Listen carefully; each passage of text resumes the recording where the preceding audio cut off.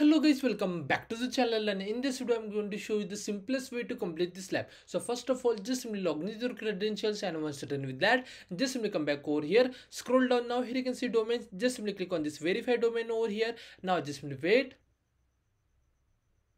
Now just simply click on this next and just simply wait over here.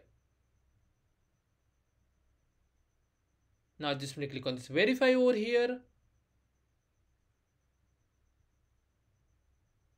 And it's done. Now here just simply search for the Google Meet like this and hit enter. Now just simply click on this Google Meet over here.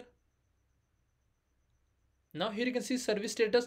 Just simply click on this down arrow over here and just simply choose the off for everyone like this, and then click on this save and then click on this turn off this service. Now just simply wait.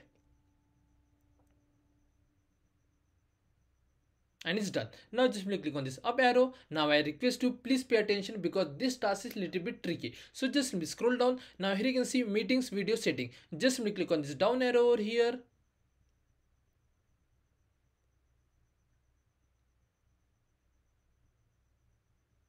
Now here we have to make up 4 changes. So just simply scroll down. Now here you can see recording. Just simply click on this pencil icon over here and just simply uncheck this checkbox and then click on this save. So we are done with the first change. Now just simply scroll down. Now here you can see stream. Just simply click on this checkbox and then uncheck this checkbox and scroll down and then click on this save. So we are done with the second change. Now just simply wait. So we are done with that. Now just simply scroll down. Now here you can see default video quality. Now just simply click on this pencil icon and just simply choose the audio only like this way and then click on this save. So we are done with the 3 changes. Now just simply wait. Now just simply scroll down. Now here you can see visual effects. Just simply click on this pencil icon over here. Now uncheck this checkbox, only this one. Okay, and then click on this save. And it's done. Now just simply click over here and from here just simply choose a calendar over here.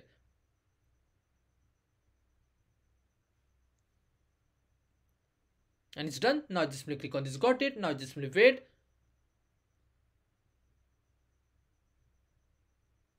Click on this cross and click on this dismiss. Now here we have to create a 2 event. So just simply click on this create and then click on this event. Now for the first event name, just simply come back to the lab instructions and click on the task number 1.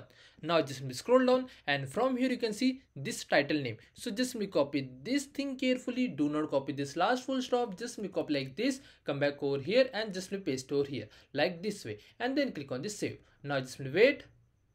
And the event is saved. Now just simply click on this dismiss and now again click on this create, then again click on this event. Now for the second event name, again just simply paste the same name. Now just simply replace this 1 with 2 like this way and then click on this save. So as you can see, we have created the 2 meetings successfully. Now if we just simply come back to the lab instructions and click on the check my progress for each and every task, you will get a score without any issue. And if the score is not updated, no need to worry, just simply wait for a couple of seconds, you will get a full score for sure. And that's the way we have to complete this lab. If you still have any doubts, please do let me in the comment section. Thanks for watching and have a good day guys.